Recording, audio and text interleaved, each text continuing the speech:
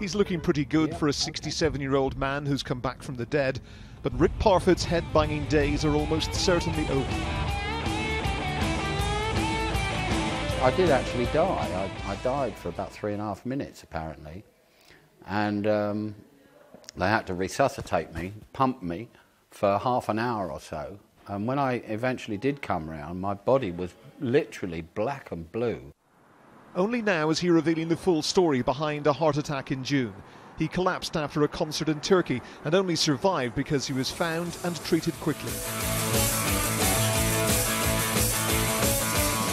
His 50-year career is now on hold. He's been forced to pull out of Quo's last ever tour as an electric band.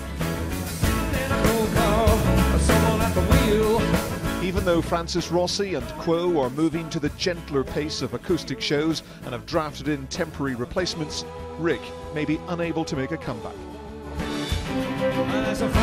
I'm just aware of the fact of the nervousness I get before I go on stage. It does pump your heart, and I do not want to tax myself in any way. I've been told medically not to, right? So whether it's a full gig or whether it's a cameo, I'd still get fairly nervous, you know, and I do not want to get out on that stage and drop dead in front of the fans. I do not want to do that.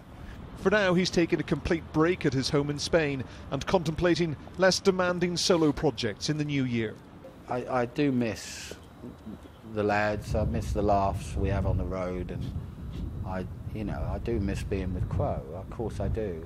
I've got to apologise to the fans, really, because it's my fault.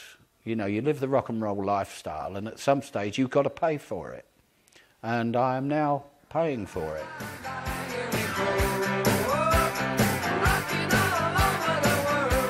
This was his third heart attack, and he's undergone surgery several times. His memory has been affected, but his sense of humour remains unimpaired. Here I am sitting here now after this immense trauma that I've been through, and actually having died, you know. And if anybody's thinking about it, there's nothing happens. It all goes black. It's not quite status quit yet, but if he is to survive, then one of British rock music's biggest stars may be forced into semi-retirement. Ian Woods, Sky News.